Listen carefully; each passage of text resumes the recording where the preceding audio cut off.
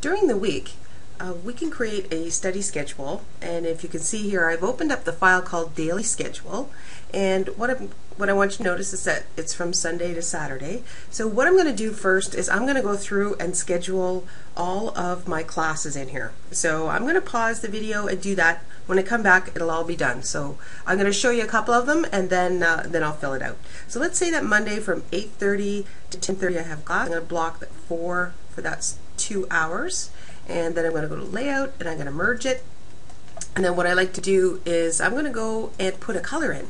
So let's say for this class I'm going to choose yellow, and that's 8:30 to 10:30. Maybe it's my psychology class, so put in that. Okay, again I'm going to fill it with yellow.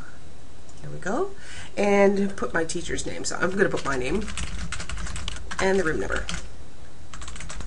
Okay, so then I'm going to go through and mark that. Each class is going to have a unique color. So again, when I return, it'll all be done. So hold on a minute.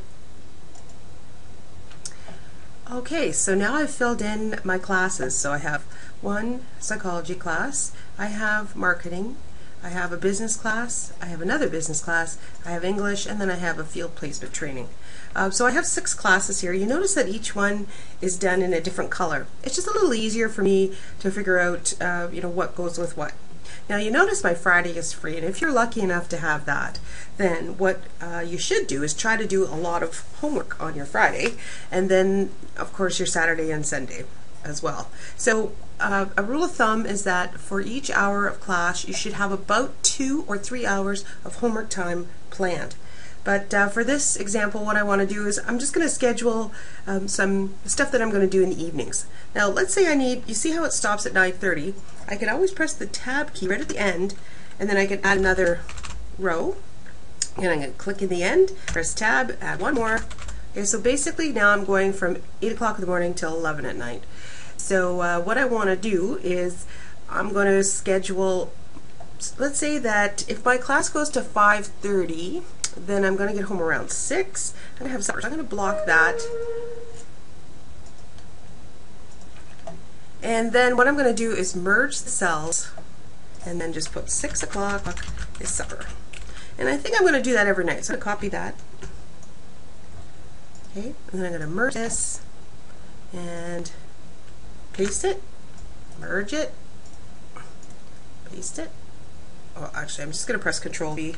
It's probably a little bit easier. Merge and paste. And I'm not going to do that for Friday because I don't know what I'm going to do here yet. Depends on my schedule. Now after that, from 7 to 8, I'm going to do 1 hour of homework. It's always good to block your time, make sure you have a break, all of that kind of stuff, so that you can manage doing everything you want. So 7 o'clock to 8 o'clock, I'm going to work on my psychology. I'll have to read my chapters, I may have to do a journal, may have to look for a project, and since psychology is added in with yellow. Okay? And then after that I'm going to take a half-hour break. I'm going to block here. Okay? I'm going to merge those cells, and then from 8:30 to 9:30 I'm going to do my marketing.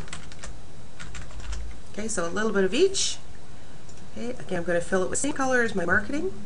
Half an hour break from 10 till 11. Merge my cells.